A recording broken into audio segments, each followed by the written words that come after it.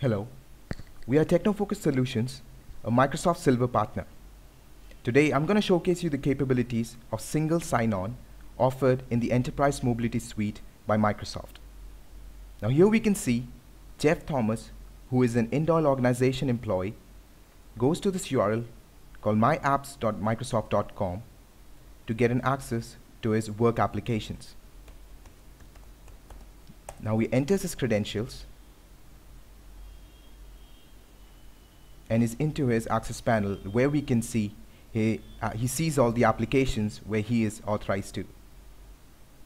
Now when he clicks on one of the applications he wants to work on, we see the single sign-on capability automatically signs him on to this application without asking him the credentials for the second time.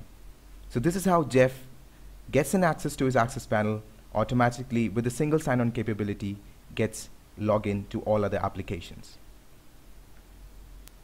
So now let's see Swati Kumar, who is an Indol organization IT admin, how she enables the single sign-on capability on this application for Jeff. She logs on to this URL at manage.windowsazure.com with a Azure subscription. It goes to the Indol directory, and on the top panel we can see the Applications tab. And she goes on to the application that she wants to enable single sign-on, and as we can see in the first option, configure single sign-on, and we click on password single sign-on and we complete the confirmation.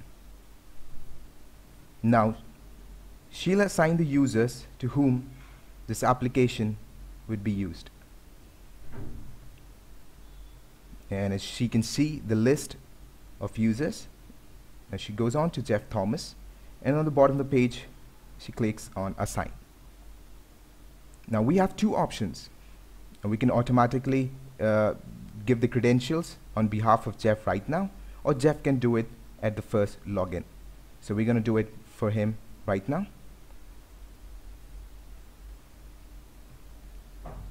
And after giving the credentials, the single sign-on capability on this application for Jeff Thomas is enabled.